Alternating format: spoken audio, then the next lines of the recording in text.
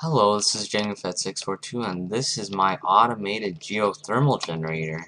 And how this works is lava buckets are being produced in this energy condenser, and which goes through this filter about every second or so and is deployed a tick after that.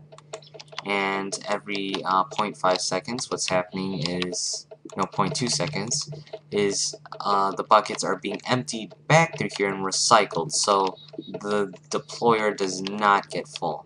And as you can see, it's being put in there, and there's a pump right here, 4 redstone engines, that's being led to a geothermal generator, which is it provides quite a lot of power.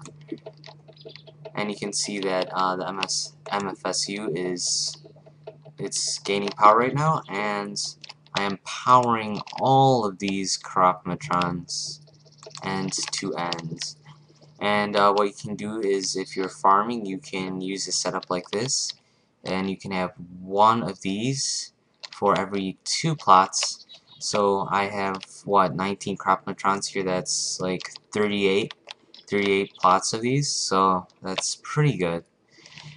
And you can see this is getting pretty full right now,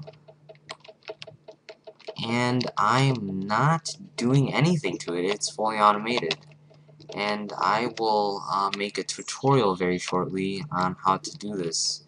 And make 2 of these. You could probably power mass fabricator, or you could do a bunch of different things. So for my farm, what I'm probably going to do is I'm going to use one setup like this, and then another setup to make weed X or some of that other stuff.